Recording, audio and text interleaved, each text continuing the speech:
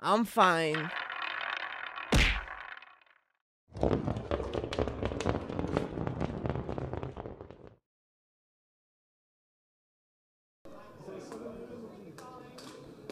Hello. This is Joe Pugh for IFL TV. We're here in Bournemouth. CHEV, cold up here on the coast on a December night. Bro, it feels like somewhere like Antarctica or something. It's mad cold. I literally just took my jacket off because we're kind of inside now. I mean, the fire's burning, so yeah. But outside, it's mad cold.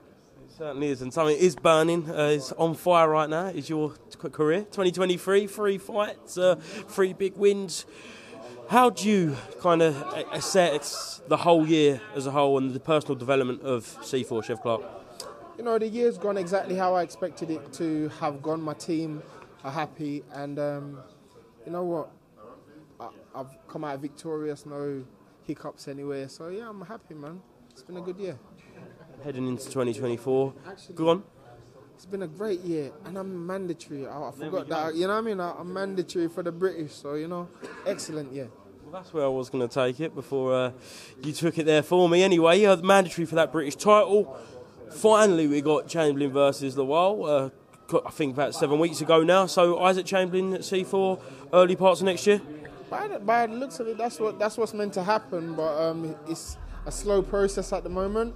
But I'm here. I'm a very patient guy. Yeah, I've literally just seen a Eddie Hearn story on Instagram saying we're pushing for that. You're lobbying. CHEV CLARKE will be fighting for that British title next year. So good to hear when your promoters got you behind your back. Yeah, it's good to hear, man. Yeah, just keep, you know, make it happen. Pump it, make it happen. You know, people want to see it. You want to see it, right? Okay, then there you go. You know what I mean? The best fighting the best. That's what it's about. No politics, none of that. Let's make it happen. What happens when you get in the ring with Isaac Chamberlain? What do you think happened? I'm asking you, mate. I'm asking you. Don't sit on fence, man. Don't sit on the fence. Like, give me you can say whatever you want to say. Yeah, but I'm not gonna. You know full well, I'm not gonna do that. Yeah, what happens? Come on. Come on, man. You know, CHEV. You know how CHEV operates. I go in, I do my business, nice and clean, and come out victorious. Just to finish up, I know this interview will go out after the main event tonight. Billam Smith takes on Masternak, his first defence of that WBO world title. You fought Chris twice in the amateurs, didn't you? Yeah. How'd that go?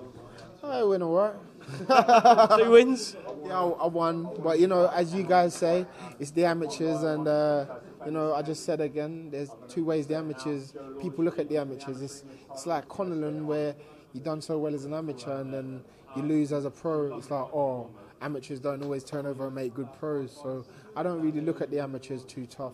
I just know that as a pro, I'm great. And if you're coming to fight me, you better come with hell and level.